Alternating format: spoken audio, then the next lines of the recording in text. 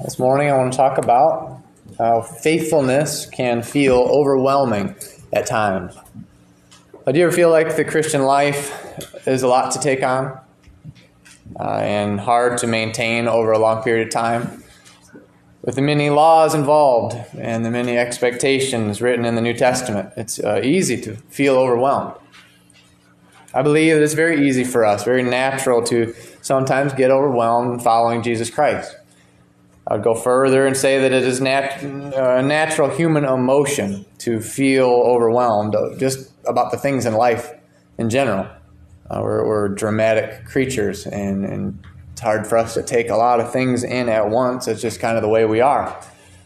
And living the Christian life is certainly no different. It can trigger an overwhelming feeling at times that says, man, this is just, so we think, this is just a lot to handle. Allow me again to put up this visual that we've been using in recent weeks, representing the parameters of the new covenant contract sent from heaven. This chart pertains really to the discussion this morning, so I'll reference it again.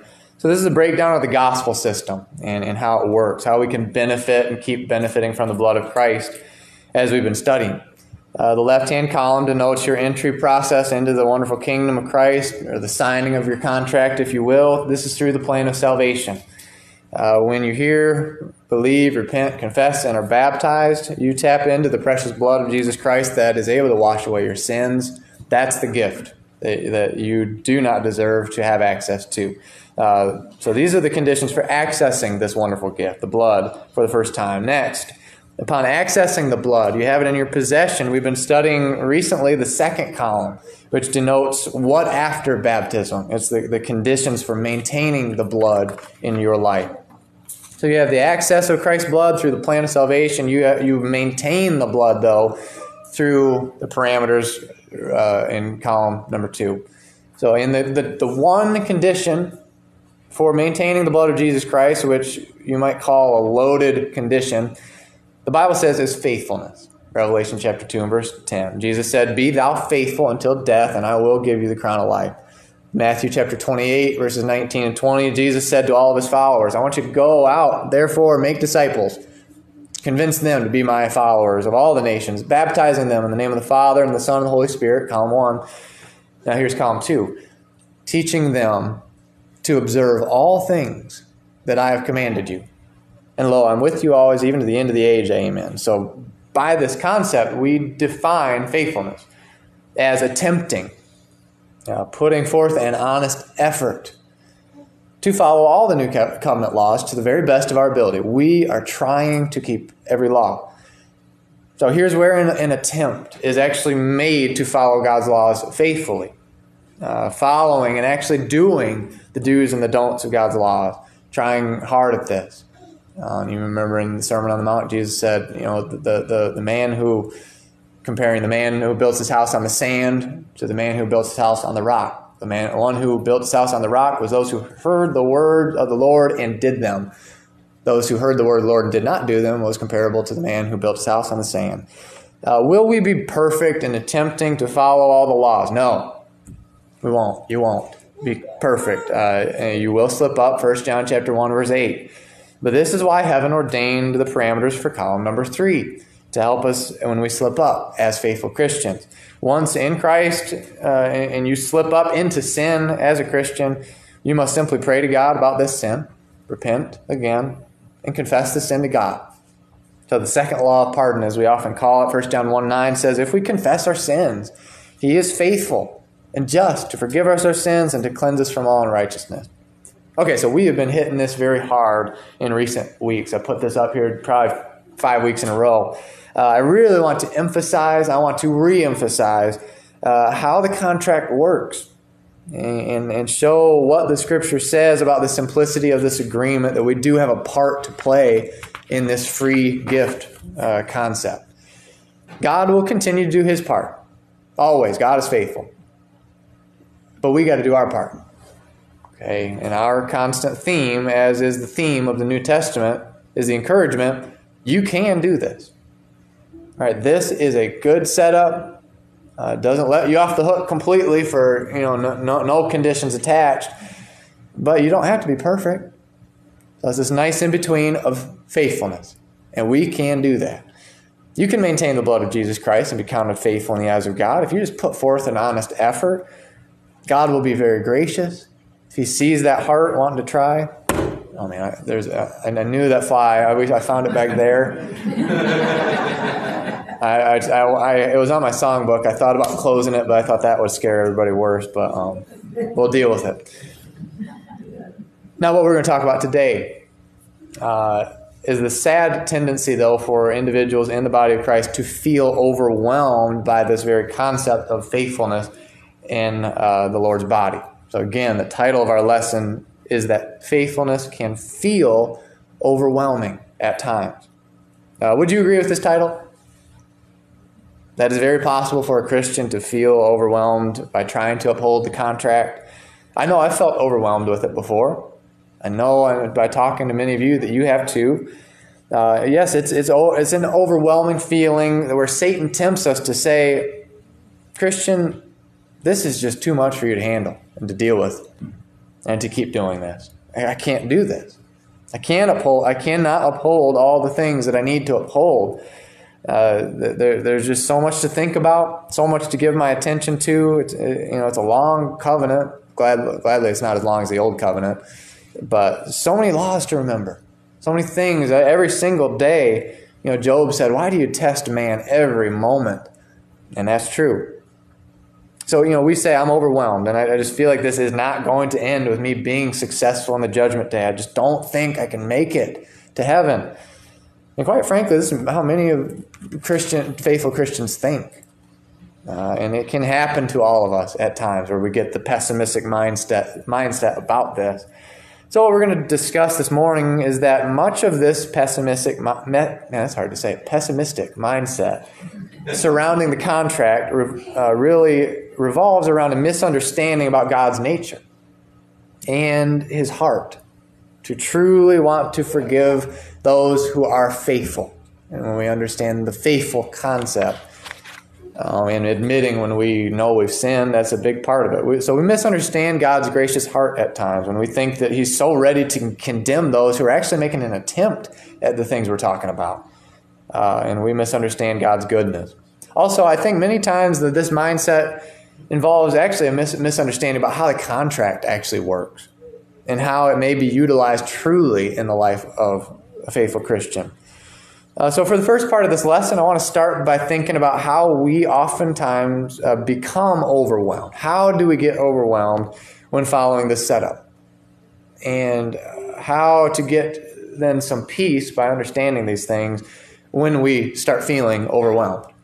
So when Scripture tells us that this setup gives us the victory, it's sad that so many Christians don't feel that they have the victory, have no confidence in salvation.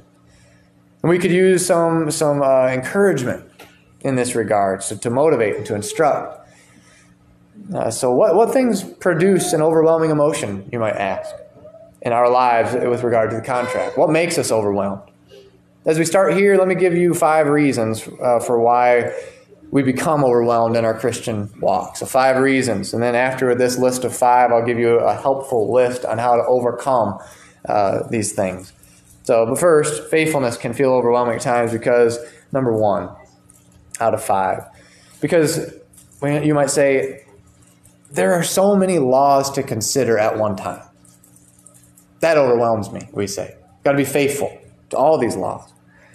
And do you ever feel that way? We say, man, I got to keep reading this book. There's a lot in here. We say, I have to keep track of keeping impure desires out of my life. All the works of the flesh, lust, fornication, drunkenness. And then there's all lying, evil communication, things that come out of my mouth. The list is long. Well, at the same time, I have to try to evangelize, assemble with the saints, do good deeds in this world, be a good person, remember to pray, remember to admit when I fall short, remember to study my Bible every day. If I'm a father, I have to keep the specific commands for a father written in Scripture. If I'm a mother, I have to keep the commands for a mother, and so on and so forth. And an intimidating passage in Scripture is James chapter 2 and verse 10, which says, "For whoever shall keep the whole law and yet stumble in one point, he is guilty of all. The idea here says, Christians, if you ignore one of the laws or some of the laws of God while keeping the rest, and you continue ignoring part of the law, continuing in that path, you'll be counted as unfaithful. For neglecting part of the law, you can't do that and be counted faithful. This is how it works. Okay, I don't know precisely how many laws of God are accounted for under the new covenant. I suppose I try to go and count them, but let's just say for sake of explaining this morning that there are 100 specific New Testament commands and laws, the do's and don'ts of Christianity under column 2. This passage here in James 2 teaches that faithfulness involves giving an honest effort, listen, to all 100 of the law, to the very best of our ability. All right, that's faithfulness. Every single law attempted, not ignored. For if we sin willfully, there no longer remains a sacrifice for sin. Hebrews chapter 10, verse 26. So we explained faithfulness earlier as an attempting to keep all of the New Covenant law to the best of our ability. But we say, man, but there are a lot. And there are a lot of specifics that it's hard to keep track of. I'm worried about that. So we think of this as an intimidating task, saying there are dozens, there are hundreds of specific detailed commandments to try to be faithful to, and that overwhelms me. How could I possibly be made aware of them all and keep them all? By the way, we say this complaint as though we think perfection is required. And we have an incorrect mindset on how it even works. We think we have to be sinless and perfect, and we talk about that a lot. But perfection is not what the Scripture teaches, nor should we expect it from ourselves. And sometimes I think we might even be harder on ourselves than God would be on ourselves. Now, I've noticed sometimes that the individuals are harder on themselves specifically than they would be on others in the church. That they wouldn't judge others as harshly as they judge themselves. So I'll give you points number 2 and 3 as we continue to discuss. So number 1, Christians feel overwhelmed because there are just so many laws to consider at one time. But number 2, we often feel overwhelmed because we feel that perfection is required. And number 2, we often fall short and feel guilty. Linking back to number 2, we feel guilty because I was supposed to be perfect, but I wasn't perfect. Well, he never told you that you were going to be perfect. In fact, just the opposite. So we sometimes view this concept as the need for perfect compliance. And I've talked to a lot of people who say, you teach it wrong, you teach perfection. And we don't teach perfection. We don't. The Bible doesn't teach it either. So sometimes we view this concept as a need for perfect compliance, or else we're lost, instead of a need for a perfect attempt at compliance, or else we're lost. Now, I want you to know there's a difference. Perfect compliance, I said, versus a perfect attempt at compliance. Do you see there's kind of a difference there? See, the point I'm making is that we must understand, or that we misunderstand the functioning of the contract and thinking that adhering to every single law means being perfect to every single law. That's not what it means. That's not what James 2 and verse 10 means. Though we wouldn't say that we believe that. Sometimes we live like we believe that. But no, all that faithfulness means is to give your best effort toward all the laws, not purposefully and knowingly violating any of them or leaving any of them out. That's faithfulness. By the way, go back to the wording of what Jesus said in Matthew 28 verse 20 that we just read. He said, teaching the disciples to do what? Observe all things that I have commanded you. Jesus did not say, be perfect at all things that I have commanded you. So we must understand there is a difference. So how many of the commands does Jesus expect us to make an attempt at? The idea here is all of them. 100% of the laws we must make an honest attempt at and pursue it. And he knows if you ain't trying at one, and he knows about willful sin, of I know this is in the law, but I don't do it. That's unfaithfulness. And God's looking at that. So part of you being counted faithful in the end will be your willingness and your honesty with the laws of God and your possession.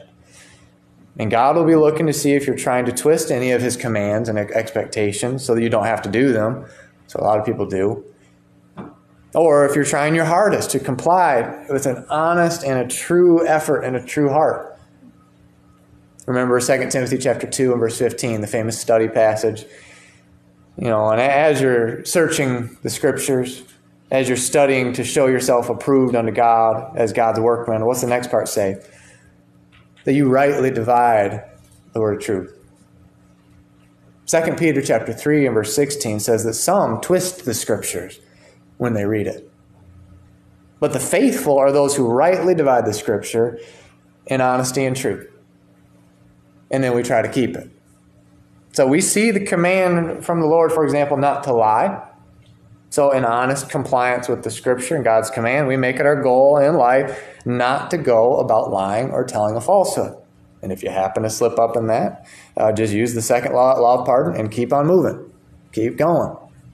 You're all good. Don't be so disheartened that you messed up, as long as you're not purposefully messing up and abusing God's grace. Just pick your head up and keep moving. And just have some patience. And that is the concept of faithfulness over time. So then, going through some more specific examples, there are a lot of them, but God tells us not to forsake the assembling of ourselves together, Hebrews 10:25. Don't miss the gatherings of the Christian people. God tells us to evangelize, hard command, Mark chapter 16 and verse 15. God tells us to love our neighbor, Mark chapter 12, verse 31, and on the list goes. But the idea here is this. The Christian says, with the laws, I will comply to 100% of the laws of God. I'll make a 100% effort to be at every assembly. I'm making that my goal. I will try to be here at every assembly. I'll give a 100% effort in evangelism. I'll make it a priority in my life. And yes, I'll always try to love my neighbor as myself. I'll make an attempt to comply. I'll try. And I'll give my effort to that. Then if you feel that you've fallen short in one of these areas, you confess that sin in prayer to God. And in repentance, you determine to get better at it. And that's where spiritual maturity comes over time. You get better because you've been trying this whole time, and then there will be growth. God says that that's the way of living that keeps you cleansed. Faithfulness. It's not a perfection requirement, but an attitude requirement with an honest heart and an honest effort. Of course, part of the contract includes several clauses in the New Testament showing us that we must not seek to abuse the continual forgiveness of sins either. Don't try to abuse this. Hebrews 10:26 we talked about. If we keep sinning on purpose, Romans 6 and verse 1, if we sin more and more, that grace may abound. Hebrews 10:26, there no longer remains a sacrifice for your sins. You won't cheat. You can't cheat this system because God's watching you and knows your heart the whole time. Don't try to cheat it. Actually live it with genuine faith. But again, at the same time, this system is not a system that requires perfection at its core. Faithfulness means you're attempting every law and mindful of every law. So if a person comes along as a Christian, sees one of the laws such as attendance or evangelism, and he says, well, I'll try every other law that there is, but not that one. That law is a hard one for me to follow. It's very difficult. James chapter 2 and verse 10 teaches us that we transgress and we fall short if we ignore one of the laws. Ignoring a law or a set of laws, part of the law, that's unfaithfulness. You can't do that. Ignoring a law is not pleasing to God. But when a Christian looks at all the laws of God and says, I know I won't ever be perfect at it, but I'm going to try all of them. I'm going to give an honest effort. I'm going to try to follow them all. Then there is abundant grace for that individual because he's keeping the condition of faithfulness. And God's looking to see if you're trying at that. And so I ask you this morning, how are you doing with this? Trying every single law of God. I won't ask you if you're being perfect with regards to every law because I know the answer. And that's not a biblical question. I know the answer is no. But I will ask you this. Are you putting forth a pure, true effort to keep every New Testament command? Are you trying at every command? Do you ignore any of the commandments? And willfully so? You know you're not keeping one of the commands? Do you pretend that you're faithful while ignoring one or two of your least favorite commands in the law, or the hardest ones for you to follow? So yes, if you ignore a law or disobey it on purpose and you keep in that path, you will be counted as unfaithful. So, but if you do not ignore it, but if you try to obey it, then the Lord will count you faithful in this setup, no matter what. You just keep trying. Then use that third column every time you feel that you've slipped up and you fell short of perfection. Just keep admitting to God, I understand where I messed up. Here's where I'm trying to get better. And we've said this a lot with evangelism, by the way. I think sometimes we feel guilty because that's just one of the hardest ones in our lives to try to do. But you don't have to be a master evangelist baptizing hundreds of souls every year in order to please God. You don't. But you have to be trying your hardest to plant seeds. And I ask you with that command, are you trying your hardest at this? Because remember, sowing seed is the command, getting the word of God to people's hearts. While baptisms and obedience from them, that's their effort. That's not your requirement. You just plant the seed, the baptisms, and the obedience is a result from you sowing the seed. So yes, if you're not trying your hardest with every command, if you're ignoring a certain command, then it is very possible, no, it's likely that you will be found unfaithful. So be honest with the laws of God. And so I think it's good to do personal evaluation all the time. Write down your biggest weaknesses. Pray about your weaknesses. So can you think of one of the New Testament commands right now? Think it in your head right now. That perhaps, hopefully you won't be able to, but that you're perhaps sinning willfully against this law or ignoring it, not trying. That's the command I want you to give your attention to today. So yes, this process is simple. What we're studying is that we get overwhelmed when we misrepresent the contract, thinking that it just says compliance must be perfect and sinless, when it actually just says you got to be faithful to it. And we don't get the difference sometimes as human beings. All right, next, number 4. Here's another reason that we get overwhelmed. As we're trying to adhere to every law faithfully, we get overwhelmed because, number 4, we're worried maybe that we're off on something. Now, this one's a little bit different than what we've been discussing up here until this point. Okay, I want you to understand the difference.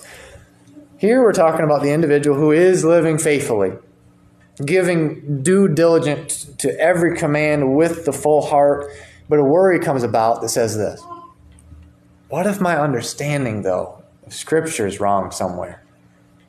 And I'm unfaithful because of ignorance, not through willful sin, but a mistake of human error in understanding the Bible. I'm scared about that. Trying to understand the full law and getting a clear visual picture, being honest with it, that's a little scary. And that we feel, well, what if I don't have a true picture of the true contract? What if I've been taught wrong?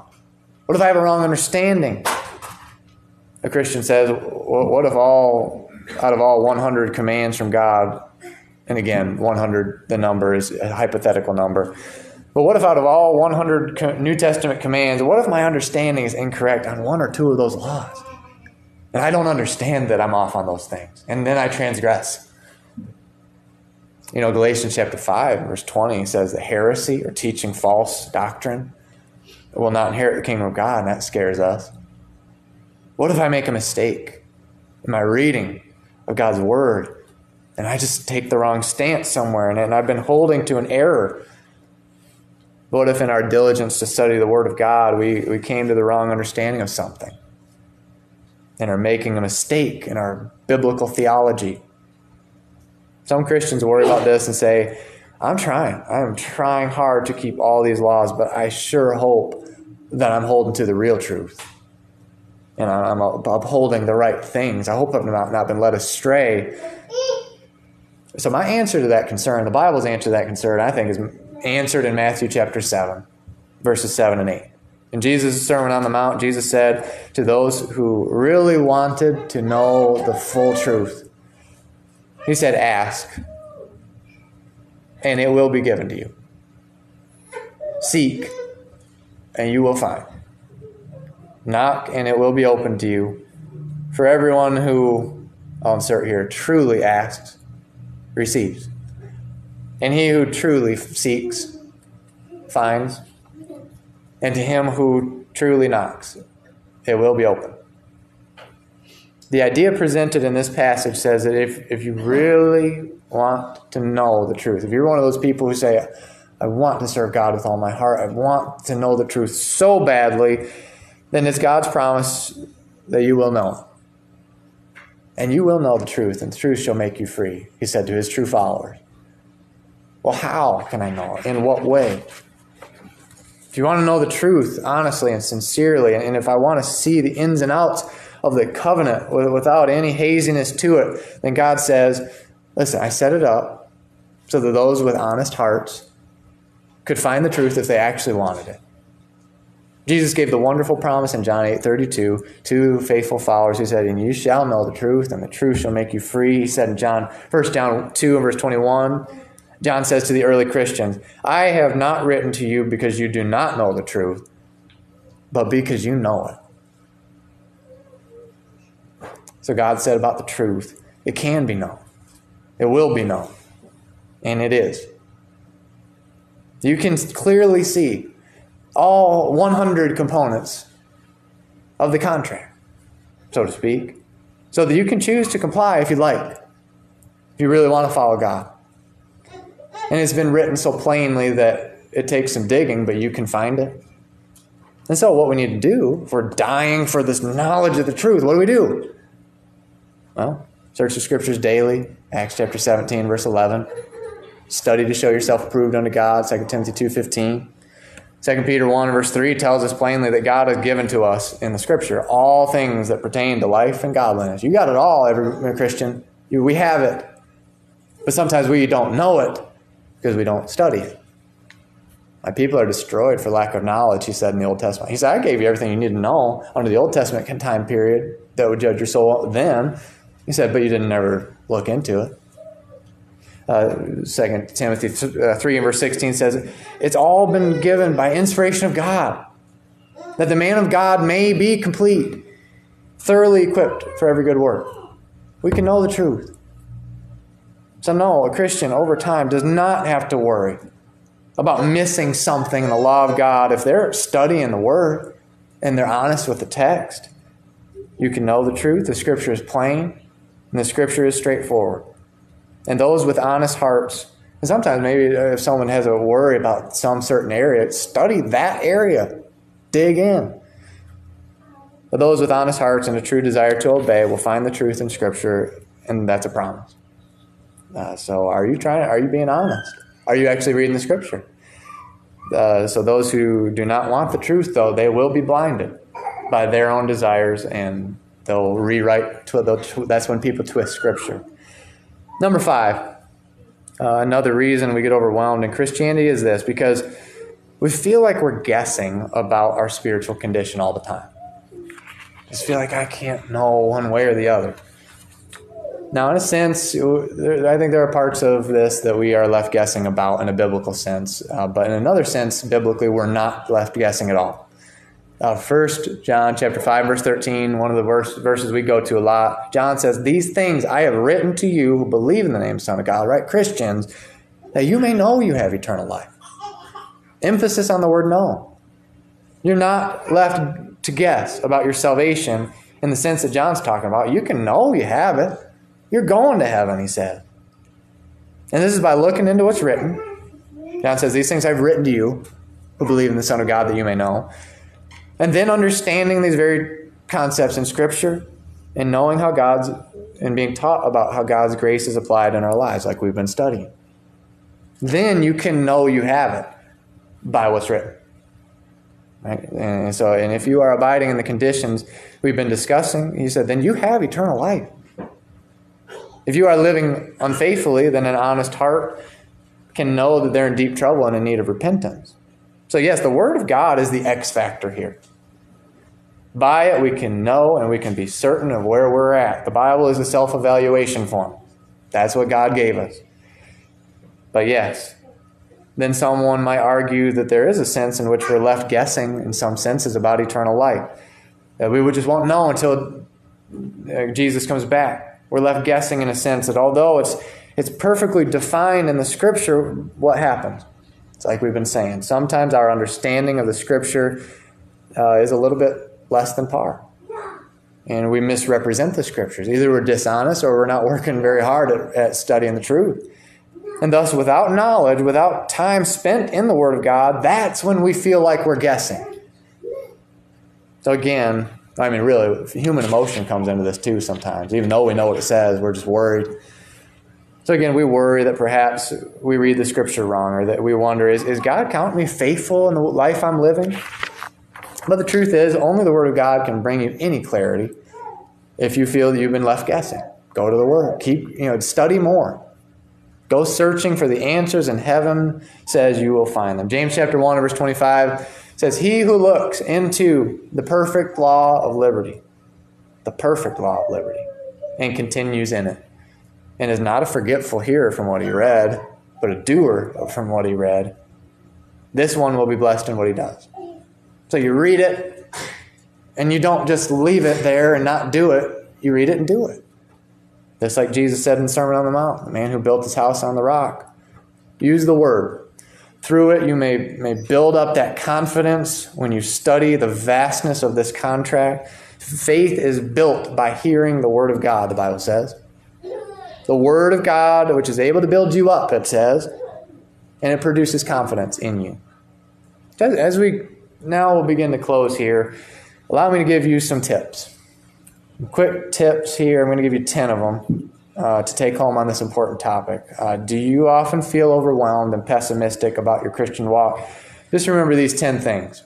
We could dig into these more than I'm going to, but number one, remember first off that we serve a gracious and merciful God. We must remember that the God of heaven is fair and He is just. And we need to remember that He has set up this gospel system, this awesome contract, not because He's eager to send us to hell, but because He is eager to send us to heaven. He's not just giving it to us, but He wants to make us work a little bit. He wants so badly for you to use this system and to learn righteousness and have an overarching theme in your life of righteousness and enter in because you're trusting God. Sometimes the problem we have is that knowing the righteous wrath of God against sin, we forget that God has a side to Him that is ready to forgive and to reward. You've got to balance the goodness and the severity of God.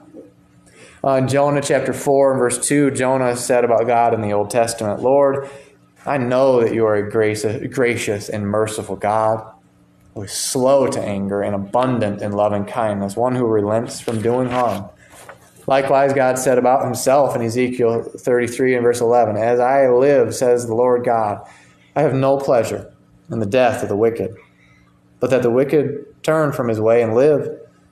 Turn from your evil ways, for why should you die, O house of Israel?" So we need to remember this side of God in our discussion always, understanding that He set this up for your success, and it can be done. Jesus said, "My yoke is easy, my burden is light." I didn't set this up in an impossible fashion. You can do it. Number two, also remember that what is written is for confidence building and joy. I'm referencing the book of 1 John mainly here, which talks a lot about this.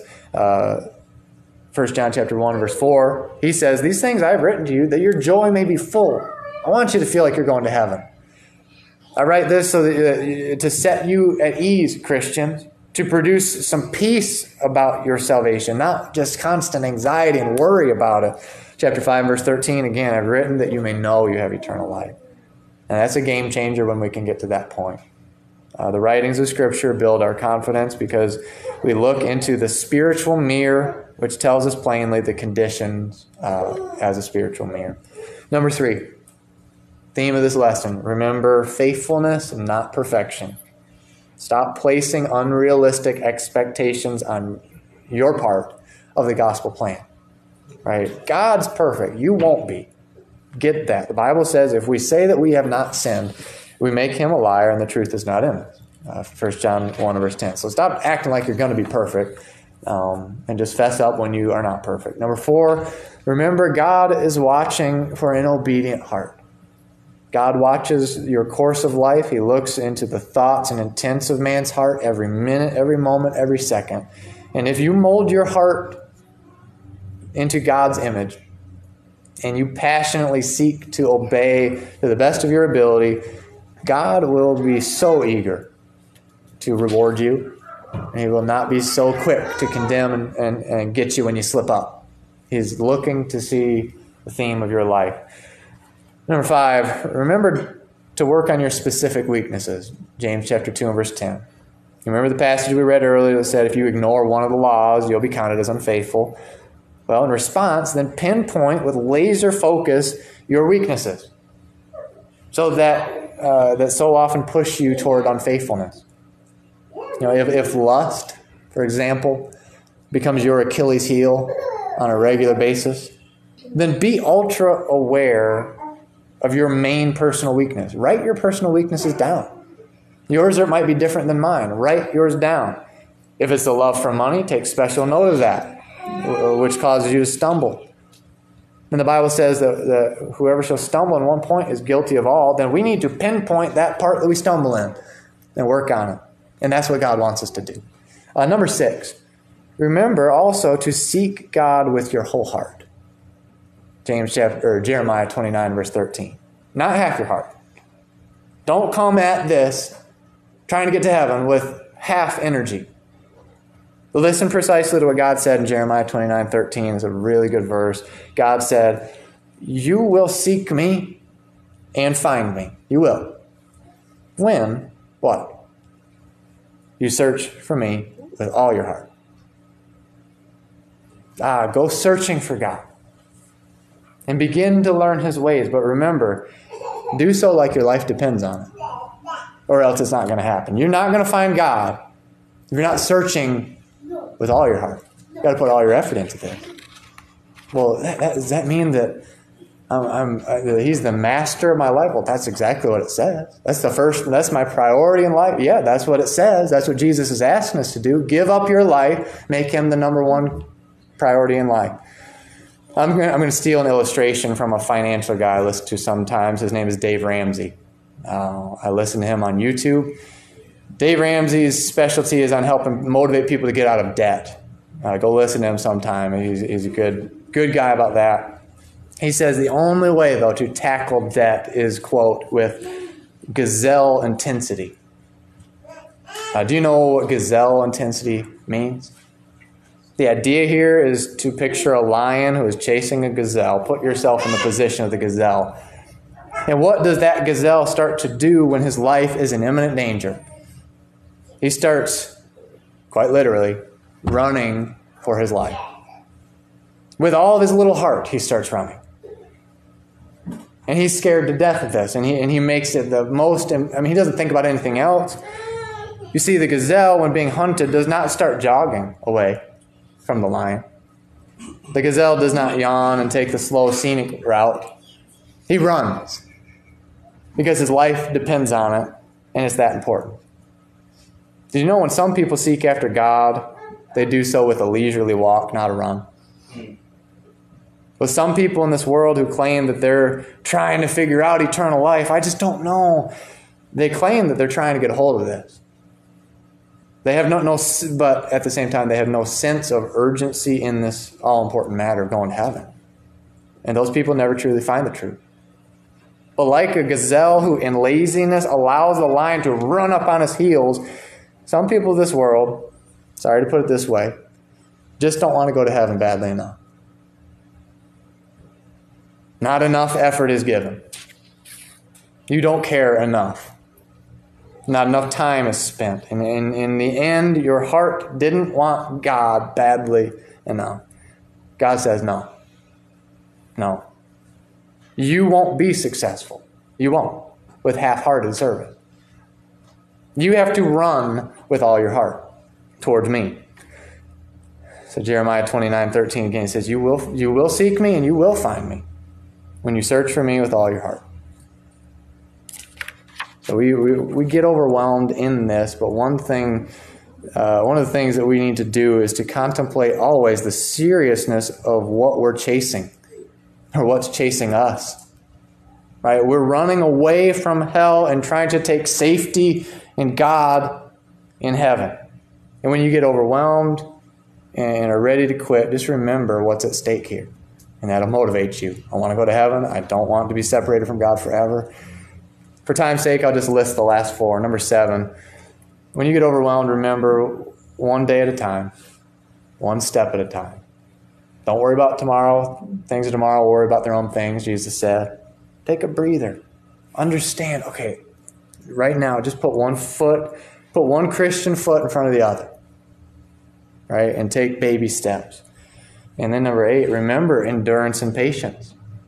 I'm in this for the long haul. I need to grab a hold of this and understand this is my way of life. Number 9, Galatians 6:9. Remember, in due season we shall reap if we faint not. A reward is coming. Just keep doing what you're doing. A home in heaven is what you're chasing. And lastly, I thought the words of this song would be good to close on. I know the Lord will find a way for me. If I walk in heaven's light, shun the wrong and do the right, I know the Lord will find a way for me.